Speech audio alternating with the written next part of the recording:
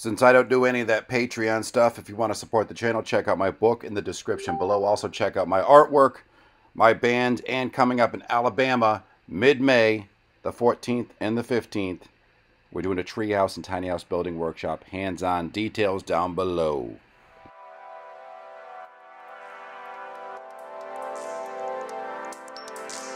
Hi, I'm Jessica, and I am building 2 tiny shipping container homes. This one that I'm sitting in currently was originally going to be a shed for if I purchased land, and the land fell through, had problems with its septic, so I ended up turning it into a tiny house as well. We opened up the doors so that you have 4 extra feet of space, and it's a secondary little tiny home.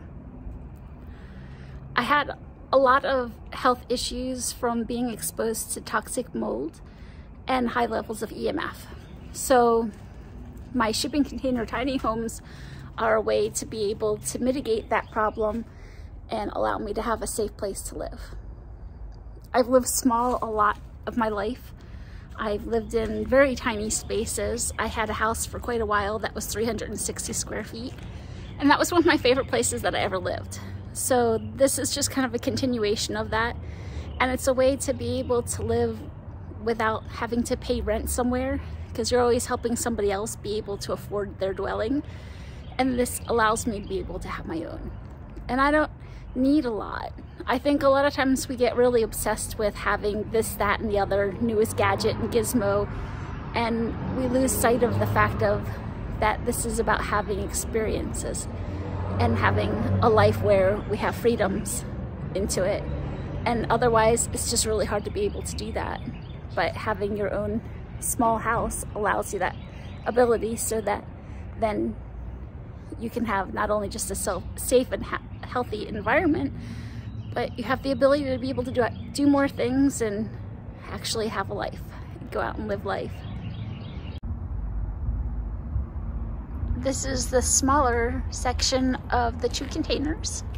It is 15 feet of actual body plus 4 feet of the doors being opened. And we built this cool little shed style roof that goes over top of it and filled in the sections around the where the doors open at.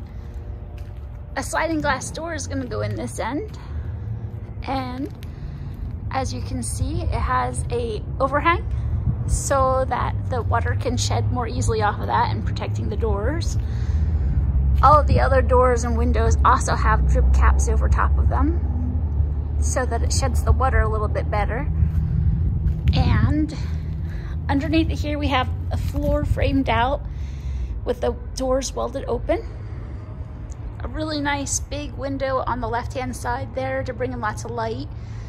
There will be a ceiling fan that will be inside, hanging from that first support bar there. And this is just a really simple container.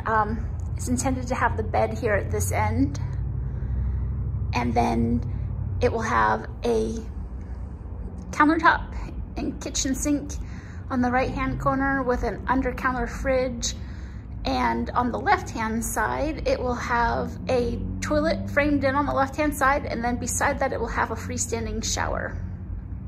So you'll have all of your needs met in this cute little abode. All of the seals will be, or seams I guess you should say, will be sealed and with Loctite, which is what they use for all of the shipping containers. And it is so wonderfully waterproofed. They have things that they have holes where they have filled it in with Loctite, and 15, 20 years later, it's still waterproof, which is just so cool. So all of the raw steel will be primed, and then it will be painted.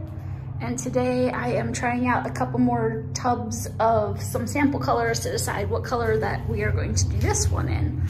So again, big sliding glass door at that side, and as you can see, it has an awning style roof that comes down there, and all of these penetrations that you see, little tiny pieces of light coming through, will be sealed with Loctite.